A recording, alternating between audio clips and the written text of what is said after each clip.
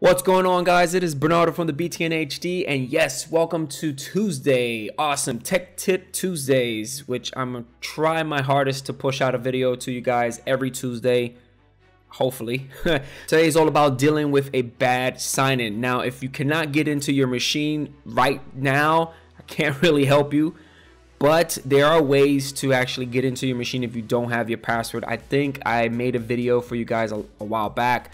It all consists of creating a recovery disk, booting inside the flash drive, doing a couple of command prompt stuff, and then getting that way. Now, a couple of ways that you are able to configure Windows 10. You're able to configure it with a 4-digit pin or a 6 or 7 or whatever pin that you want to enter. But when you click on sign in options, it gives you other options, which if you click on the little key, it allows you to enter the old school password. Now, if you enter the password and you don't know your password, if you click OK, you should have an option to do a password hint. That's a good thing. Password hint will actually give you a good idea of what the password is. If you don't have that, you're in big trouble. Okay, you can't really sign in. So I'm gonna show you guys how to configure your machine to have a password hint plus security questions. Now, if you do have the option to reset your password, if you click on that, you're going to get a nice little password reset wizard. And if you click on next, you're going to see the drop down menu. It's going to ask for a floppy disk. Who in the hell is going to have a floppy disk, Microsoft? Why? Give us an option to do a flash drive. When you click on the drop down menu, there's no option to do a flash drive. Actually, I didn't even plug in a flash drive to see if it will pop up.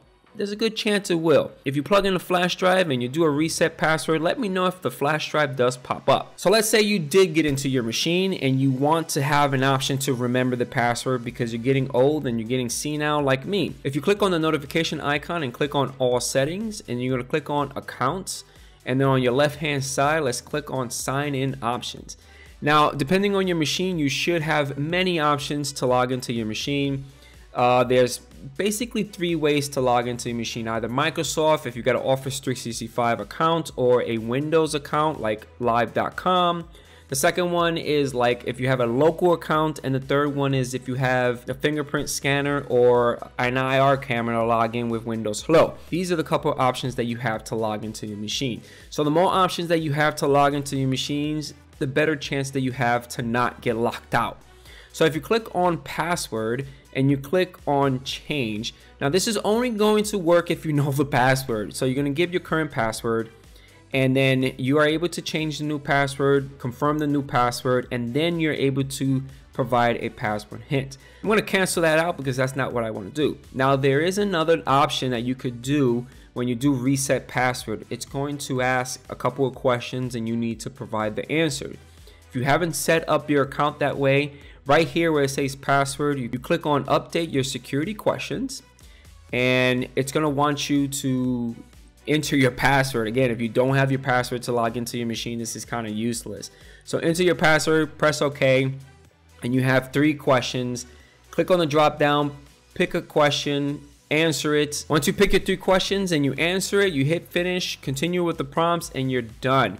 So when you hit reset the password, you should get an option to ask you these questions. You answer it, and then you're good to go. Right? Cool.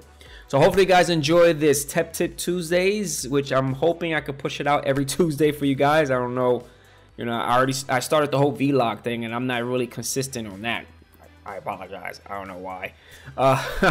If you enjoyed the video, make sure to hit that like button, smash it, do whatever you need to do. Also subscribe and share out the video, and I catch you guys on the next one. Peace out.